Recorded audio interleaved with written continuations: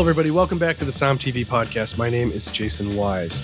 On today's episode, I am speaking with a person many call the Neil Diamond of the wine business. This is the head wine writer for Food and Wine magazine, my dear friend Ray Isle. And he's got a silky smooth voice. It's the first time to have him on. I wanted to do something really interesting with him. There is this concept of noble grapes. These are the king grapes, the most important grapes, and they were sort of come up with, and they haven't changed. So I wanted to get Ray Isle on the pod, and I wanted to take a modern look at if we were going to expand the concept of noble grapes. What should be in, what should be out? Ray and I are going to litigate who should be kicked out of these grapes and who shouldn't be, and I'm sure this is going to generate a lot of responses from you guys who are big noble grape heads, if that's a thing. Today's episode is sponsored by Somm TV. Go to sommtv.com and subscribe. It's $49.99 for an entire year. Hundreds and hundreds of hours of shows. We have new stuff up all the time, new Drink a Bottle episodes, and all sorts of things. We have some incredible announcements coming. I'm dying to tell you what we're about to say, but I'm not allowed. And the minute I can, I will, I promise. Go to sommtv.com and stream us on any device that you watch your shows on. Without further ado, the beautiful Ray Isle of Food and Wine magazine. Ray, it's great to have you on the Somm TV pod. I don't think you've ever been on the podcast. Is this correct? I have not. This is the first time. Your entire life has led up to this moment. It has. I've been waiting for you guys to ask me, so I'm thrilled, and now I'm done. I've got nothing to do after this. After this, it's like winning your 5th NBA championship. It's over. You don't have anything else you can do. You're like Bill Walton. So you and I we haven't seen each other since Food and Wine Classic in Aspen. You're both like a face of Food and Wine, but you're also behind the scenes very much. I don't know anybody who works harder than you. You seem to be everywhere. I do a lot of Food and Wine. I mean, because I do a lot of speaking at events and so on, but I also, essentially oversee the wine coverage, which means writing quite a bit and also then assigning stories and editing stories and then writing for somewhat connected writing for Travel and Leisure as well. So yeah, I seem to keep relatively busy. It's, I would say that I'm convinced that there are actually two of you and you just are keeping a really good, your twin brother you're keeping that hidden twin as a secret. Yeah, your evil twin, something like that. You're the nicest person in wine. So I want to talk about a bunch of stuff. Mainly, I'm obsessed with this concept of noble grapes. So these are the grapes that were named to be the noble grapes. What is it supposed to be? The most important, the most classic. It's a term that we hear and read about, and they're like the thing. Yeah. So what does it mean? Well, I think it traditionally meant that the noble grapes were, in theory, the ones that had the capacity to produce really great wine, as opposed to just good wine.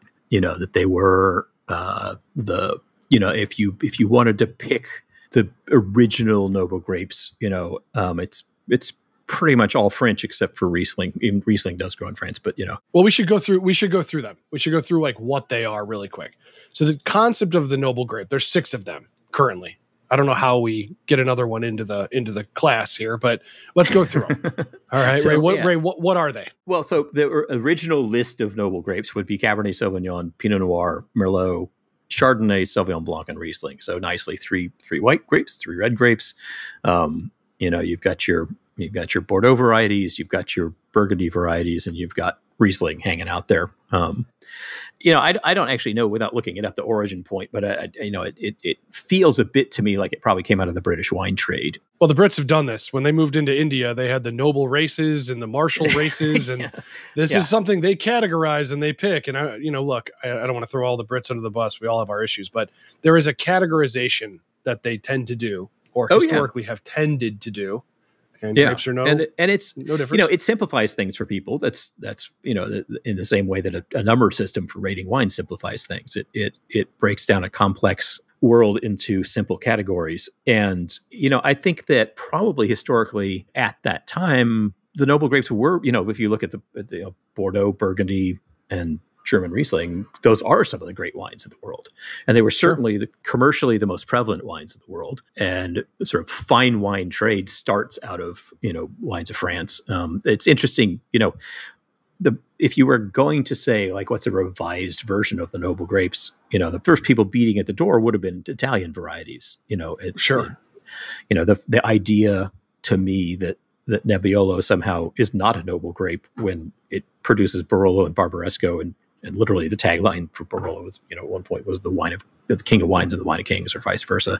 It's like, well, I mean, how much more noble than a king do you get? It's like a super duper king, big time king, super big league duper king. Yes. So, I think it's kind of an outdated, it is an outdated structure of how to look at wine. There's too much at this point going on that's too interesting and too ambitious outside of those realms to simply say those 6 grapes are the noble ones and everybody else is sort of common or peasant like. I want to play a little game here. Sure. My opinion is it should be 6. You have to keep it regimented. You have to keep a canvas here, but I think it should be, let's call it 6 reds and 6 whites. All right. Right. Instead of these 3 whites and 3 reds that are in here, which are basically all French. I mean, Alsace has gone back and forth, but you can call Riesling a French grape if you want to fib and say it didn't come from Germany or whatever. Basically, political football. It got right. It doesn't matter. From side to side. Holy Roman Empire. We're fine. We're in the zone. All right. So if we were going to say 6, and you have to have 6 reds and 6 whites, and these are the noble grapes, we're going to teach these in classes for the next 75 years, and we're all going to put on nice school outfits, and this is going to be it. All right. Would you remove any of the reds or whites in this that are on this list? Pinot, Merlot, Cab, Sauvignon. What I do initially is say, what's your criteria? My criteria is you are one of the smartest people in wine. You've got brilliant facial hair at the moment. I would say that you have been in the wine trade and you know this better than anybody. You have a good gut. You're also very democratic. That's your criteria. I'm asking you to pick historically, importance, taste. These are the ones that deserve to sit there. Well, see, that's where it gets complicated for me, because this is a really interesting question. This is where it gets to be an interesting question. It's not an easy answer, because what you have to ask yourself before you make a categorization like that, are you talking about the quote unquote quality of the wine that the grape produces? Are you talking about the historic, significance of the grape? Are you talking about like how popular it is in the market? Well, if I were to ask you, you have 10 American films that are the most important that have ever been made, and I threw out The Godfather and Citizen Kane. Would you say those are probably on the list? You're not a filmmaker. I'd probably you're not put them on the list. Okay, yeah. Great. I think, but they're not the most popular. That's not what I'm asking. Okay. Well, but I would factor it in. I would still say it's a factor. Yeah, I'd have to put. I mean, subject to anybody wanting to disagree with me, feel free. But I would have to say that the 6 that are in the kind of original rundown probably should be in there. I personally don't love Sauvignon Blanc. I'm waiting for the Sauvignon Blanc that makes my toes curl in the right way. But you've never had the $900 Screaming Eagle Sauv Blanc? I have had it. I had it. It's still Sauvignon. I mean, you can charge $900 for it or $15. It's still Sauvignon Blanc. You didn't have to have a cigarette afterwards. Your toes didn't curl properly? I really didn't. I was. It was. Or Cazzacatelli does more for me. That doesn't mean you can't write about it. And plenty of people like it. And I have had some Sauvignon Blancs that I like, but it's just not my favorite grape. But at the same time, I don't think you could remove it from the list. I think you'd have to. The question is like, where do you go from there? Do you put in Sangiovese? I think you kind of have to put in Sangiovese. Well, all right. So here's what we're going to do. I'm going to take these 3 that we have. I'm going to write them down on a list. And then you and I are going to name some other lists or some other wines. I'm going to write them down. And then we're going to hack them out until we get to 6 and 6. There can only be. This is like American Gladiator here. This is, remember that show? Did you ever watch that show?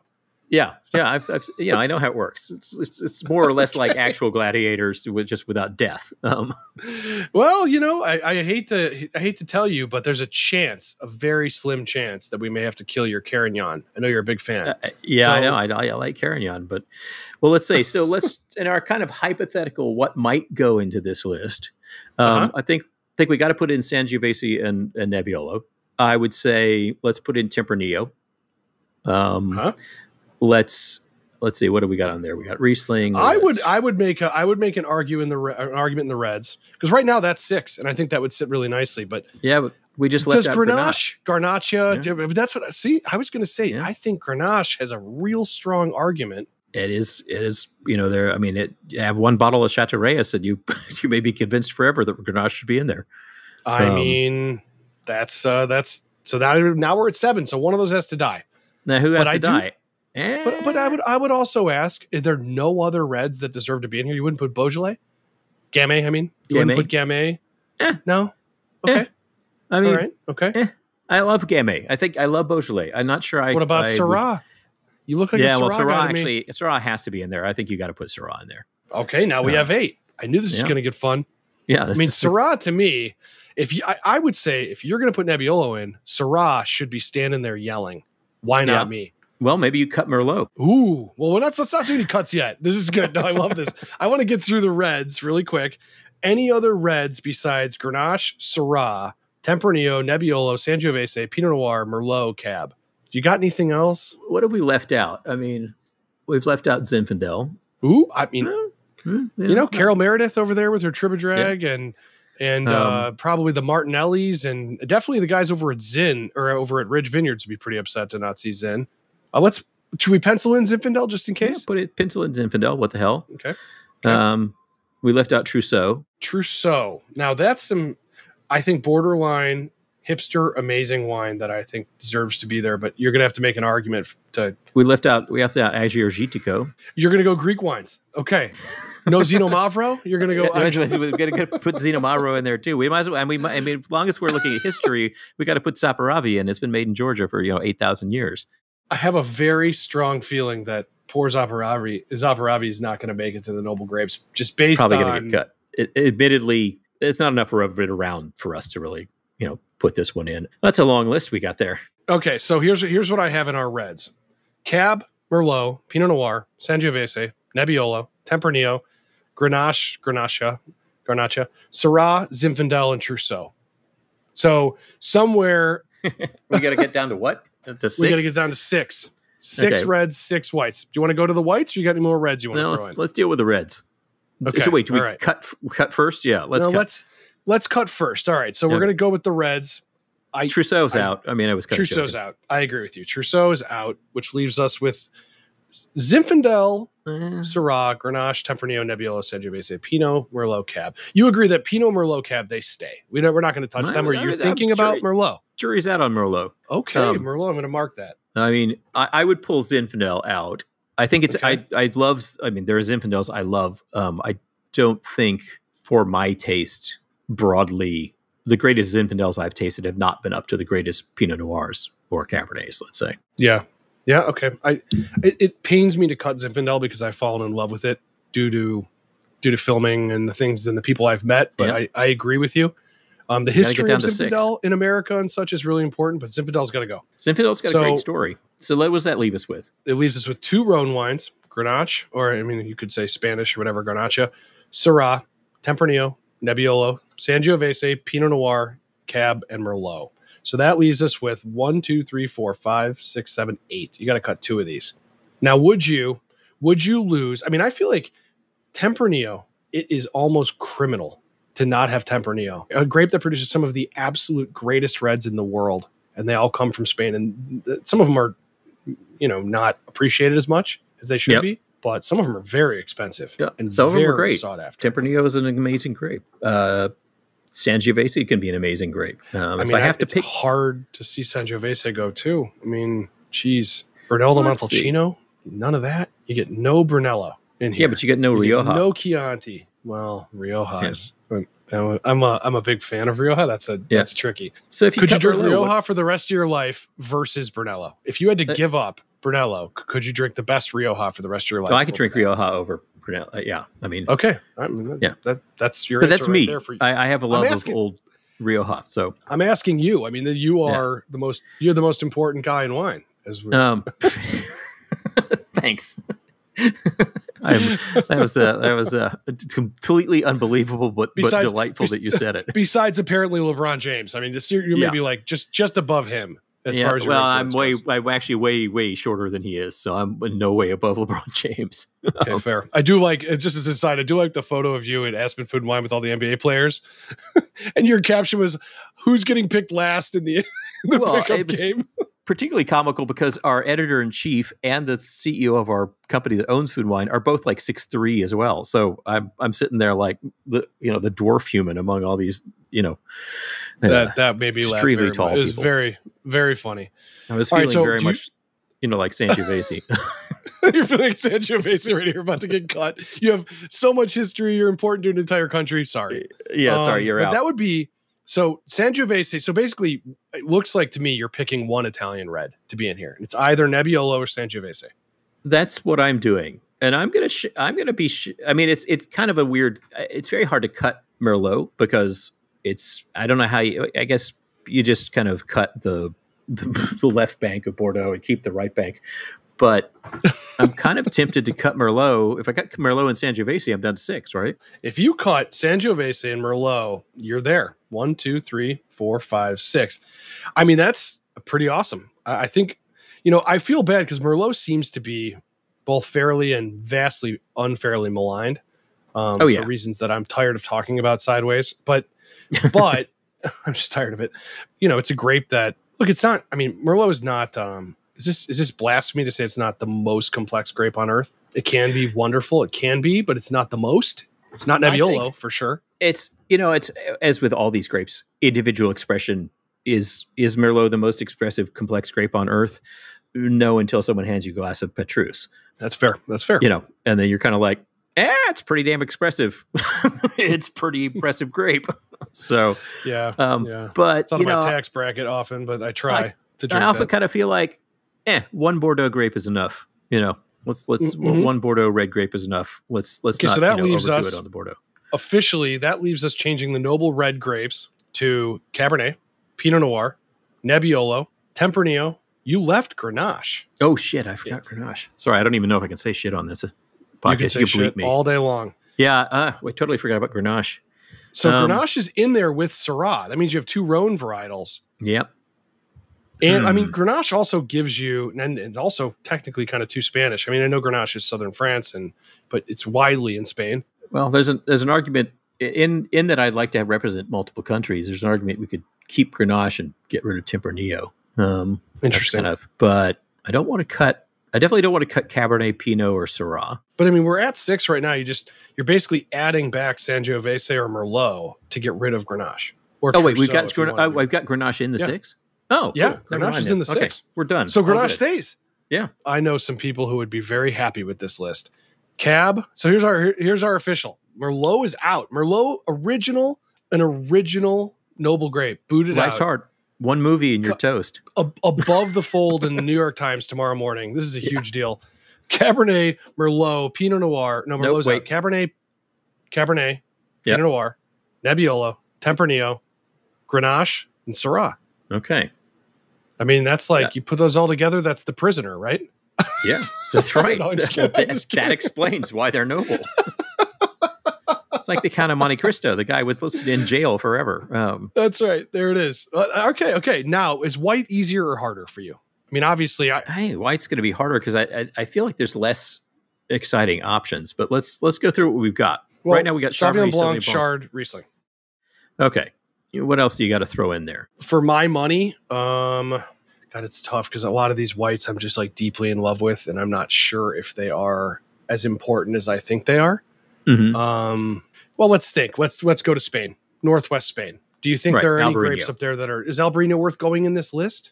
Probably not, right? I mean, I love Albarino. I think there's some fantastic wines. I don't think it. I think it seems hard to place it as kind of like one of the great noble. Well, then if that's not going in there, Godello's not going in there. So yeah, Godello's tough. There's a lot of obscure. Oh, Chenin Blanc is left out. We should put Chenin Blanc in. All right. I knew you were going to go to Chenin. Yeah, we got to get the Chenin Blanc in there. Chenin's easy. We're at 4. We need 6. Okay, that's easy. What about a Certico? What about any Greek wines? What about something? Part of the problem is that I have is that for me, a Certico, Vermentino, Albarino, there's a kind of cluster or constellation of grapes that are coastal, similar in character, make distinctive wines, but none of them stand out in such a way that from each other in such a way that I want to pull one of them out of the mix and say it's the noble one and the others aren't. What about Pinot Grigio? Well, if there weren't such an ocean of god-awful Pinot Grigio, I'd be more tempted. Yeah, you do have an argument there. What else have we got there? There's like Pinot Blanc. I don't know that it makes a ton of sense. There's things that would be in Alsace like Muscat. Well, there's Marsanne and Roussanne, which to my mind typically are blended. Work their best in blends. Often blended with red wines, strangely. But yeah, what about Viognier? Which Shakira Jones, I can hear her laughing and saying, "You put that on the list, and I will punch you in the face. But we had a whole podcast where I tried to defend Viognier and I lost horribly, but whatever. Shakira's got a point. Again, it's one of those problematic grapes where there's a lot of big, flabby, not so interesting Viognier, and then a couple of spectacular wines. Let me think who else is out there. All the weird, oddballs like Chasselas or, Muller Turgau. That would be another Loire, or not Loire. That would be another Alsace. You find Chasselas. I guess you could make an argument for Pinot Gris / Pinot Grigio. Every sommelier who's ever taken an exam listening to this right now is like, how dare you? Do not put this like this. They're very hard to blind taste. Do we have to have 6? We don't have to, but I think that we have to be able to find 6 grapes that are white that deserve to be. Don't you think? I mean, what about Semillon? No. I mean, Semillon is basically goes with Sauv Blanc to make. Well, Sauv Blanc. The only varietal, sort of the most exciting varietal Semillons are Hunter Valley in Australia for me, which are gorgeous wines, but a minimal presence in the world. And I wish they were around more. And they take 15 years to really become cool. So maybe the whites aren't this hard. Maybe we think about whites and we think like, look, Chablis is just Chardonnay, and Champagne is a lot of Chardonnay, and so there's a lot of variety that's made from these. I mean, the stuff you can do with Chenin Blanc from a standpoint of how deep that can go back and forth, that's a gimme. Chenin's definitely needs to be in there. But you have no Italian grapes. What about Verdicchio? No? I like it. What about Arnase? No Italian whites go in this? Verdicchio, Arnase, Fermentino. Fermentino, yeah. I mean, I would make a strong argument. I really like a Certico, the Greek grape, but I also know that it's so dependent on the producer. It can be very thin. It can be very good. It can be very cheap in some cases.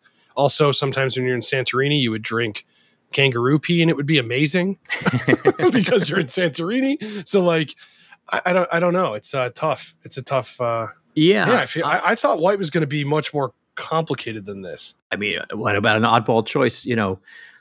Is Palomino a noble grape? Because there's absolutely great because sherry. Absolutely. Yeah. I'm fighting for Palomino. Okay. And I know somebody like Raj Parr would say, I mean, they make Palomino out of these old ass vines here in California, and he's like a lover of Palomino. I think it deserves to be in there. 100%. Yeah, that'd be a fun one to throw in. I mean, it's all an interesting sherry. It's an interesting except choice for Pedro Jimenez. Yeah, Pedro Jimenez. I can't stand Pedro Jimenez. Yeah. Okay. I just tried on a technicality. It's too sweet. Yeah, it's very sweet. What about Gewurz? Don't you think Gewürztraminer? It's like an ancient grape. You don't think that deserves to be in this list? We got 5 right now. Okay. I have a love-hate relationship with Gewürztraminer. You know what I think Gewürztraminer is like for me? It's like a gym membership. I'm really glad I have it, but I never use it. I think that I'm is glad it very exists. Good. That's a very apt and accurate way of describing Gewurz. I think it's. I mean, and this is like going to get me killed by everybody in Alsace, but I do think it's one of those grapes that, like, how often do you actually pull it out and drink it when you have it in your cellar? Very rarely. Somebody has sausages and they're like, "Hey, have you ever had sausage with this?" And then you're like, "Oh, that's good," but it's really not. What about Pinot Blanc? Can I get a bone on Pinot Blanc? Have you ever had Terlaner? No, I think Pinot Blanc's.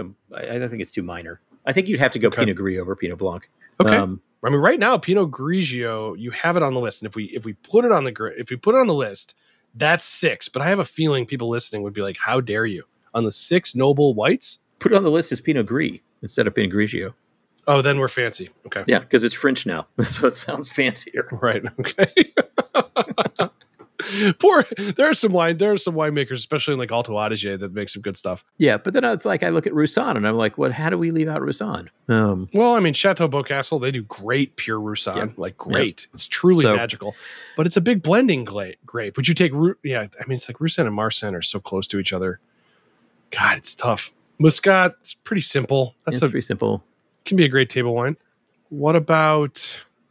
See, it's like the grapes that go into port and go into Madeira. They're not. It's not like Palomino that goes into sherry. It's not like that. There's too many things, too many components. The question with Palomino is because when you look at sherry, the question is it the grape or is it process? And it's hard to say that it's Palomino that makes sherry so amazing, but because this entire but it is Palomino. Yeah. Because this entire thing is kind of insane, it just doesn't really matter. Yeah, that's true. What about Gruner? Gruner Veltliner? Gruner. Gruner's. That's not a bad idea. Yeah, let's throw Gruner in there. What the hell? Gruner's the last one that I'm like kind of like All the Greeks, all the everybody from the truly old country are very upset with us that we're not putting in what is Chateau Moussard's white. They're upset. Obadiah, I think. Obadiah, yeah, that's right. There's nobody I can have this pod who would know that off the top of their head but you. So I really applaud everybody who's still here. We're doing the Lord's work here, redefining the noble grapes from the perspective of two white men. Okay. Yeah, because two guys who are just going to be, who don't even believe in what they're doing necessarily. You can find Ray Isle on Twitter and Instagram, and I would like you to at him nonstop about this with your disagreements. Thanks. Well, here's what you have. I think we're closing in. We're keeping the original three: Sauv Blanc, Chardonnay, Riesling. We have Chenin Blanc, Palomino, Pinot Gris, Gruner. So you got to get rid of one of Chenin, Palomino, Pinot Gris, and Gruner. Which would you get rid of? You're not adding Sylvaner on me. In terms of being a noble grape, I think you have to get rid of Palomino, because I think that so much of sherry is the process that you can't actually say it's the grape that is the entirely responsible. Spain almost had one in here. They were so close. Yeah. That would leave us with Sauv Blanc, Chardonnay, Riesling, Chenin, Pinot Gris, Gruner, Veltliner as the new 6. Can you live with that? Yeah, I can live with it. I'm not entirely thrilled with it, but I can live with it. If I got to have 6, I'll do it, I love that you're like, let's cut it to 4. It's like, I thought white was going to be harder, but I guess it makes sense that white is often, there's a lot of blending, and when it's interesting. This is interesting. All right, so I'm just going to recap. Actually, I'm doing a last minute change. I'm doing a last minute substitution in play. Okay. Take out Pinot Gris and put in Roussanne. Take out Pinot Gris and put on Roussanne. I bet you sommeliers listening to this are very happy you did that, or some are. Yeah, because I've just got to go with my own complete random love of Roussanne. I know some people who fight to the death about Roussanne being a really important grape and a really delicious grape, and I happen to really like it a lot. I think it needs age often for me to truly appreciate it. It's a pain in the ass to grow. It's complicated, but hard to I don't know. Nobody knows what it is, but you have great versions. I always love the Coupe Reserve Roussannes that Bob Lindquist made. They aged gorgeously. The hell with it. Roussanne, you're in. Pinot Gris, life's hard. So the only original grape from the noble grapes list that was axed is Merlot, and I would like to hold a small funeral for Merlot right now. Our reds are Cabernet, Syrah, Pinot Noir, Nebbiolo, Tempranillo, and Grenache. That's pretty good. I can live with that. That's good. I live with that. All right. Our whites are Sauv Blanc, Chardonnay, Riesling, Chenin, Roussanne, and Gruner Veltliner. Look at that. Gets a little wacky at the end, but I like it. It's a little wacky. If I had to restrict my cellar to only those varieties, and with the amount of life I have left, I'd be okay. So was it 6 years or something? Yeah, no, I'm kind of actually that's probably hit by a bus tomorrow, or actually mowed over by Pinot Gris producers. But we've redone the noble grapes. I apologize to Jolly Old England and everybody and all the work you've done. It's new. It. Yep. Yeah. Thank you, everybody, for making it to the end of this podcast. Ray Isle. Ray, is there anything you want to plug? You got any albums coming out or anything? No albums coming out. You can find me in Food and Wine all the time. That's pretty good. Food and Wine magazine. I don't know if you go to the grocery store, but you're going to find it at the checkout. It's a good impulse buy for all of you. You can follow me on Instagram. That's always good. Yep. Ray Isle. That's good too. At Ray Isle. Ray, it's a true pleasure to have you on. I love goofing off with you. Thank you. I really appreciate it. This is a total pleasure, Jason. Thank you very much. Thanks, bud. This episode of the Somm TV podcast is brought to you by Cuvée Collective, the world's first wine and NFT company working with the greatest wineries of California. Here's a message from their NFT releasing this week. This is Dave Moore, and I'm the general manager of Shug Winery in Sonoma Valley. We've partnered with Cuvée Collective to introduce our first wine NFT collection, which gives you the first ever opportunity to acquire wines from our exclusive and private cellar, Library Wines, large format and one of a kind. These wines aren't available to the public and don't exist anywhere else in the marketplace. We look forward to welcoming you soon to Shug Winery in Sonoma, California. For everybody who made it through to the end of that podcast, I want you to at Ray Isle. Don't at me with your mad things. I'm sorry, okay? The general counsel for Merlot, or you people who are like massive, crazy fans of Petit Verdot. Listen, Ray has the answers. He's on Instagram and Twitter. Go to him and yell. Be mad at him. And don't forget, go to sommtv.com. And please, if you love this podcast, as I always say, please leave us a great review. It matters so much to us. And tell your friends, tell everybody we're here. We love more people than just my mother listening all the way to the end of this. It means a lot to us. Everybody, please be safe, and we will talk soon.